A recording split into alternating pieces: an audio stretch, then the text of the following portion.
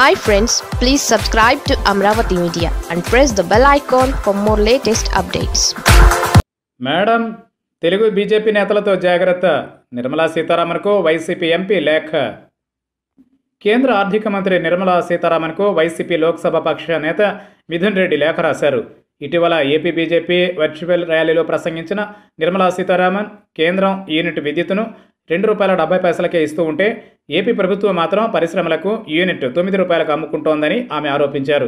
ఇది పూర్తిగా అవాస్తవమని ఇప్పటికే ప్రభుత్వ సలహాదారు అజయ్ కల్లం వివరించారు.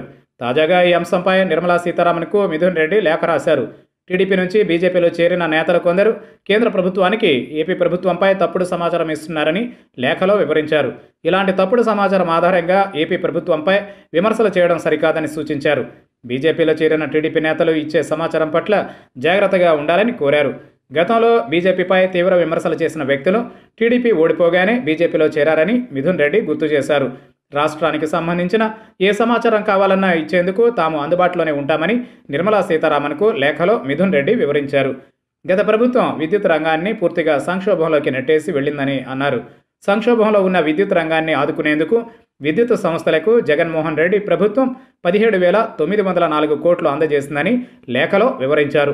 తమ ప్రభుత్వం వచ్చాక పరిశ్రమలకు విద్యుత్ ఛార్జీలు పెంచలేదని స్పష్టం చేశారు. విద్యుత్ రంగంలో పెట్టుబడులు పెట్టేందుకు గ్రీన్ కో లాంటి సంస్థలు ముందుకొస్తున్నాయని అన్నారు.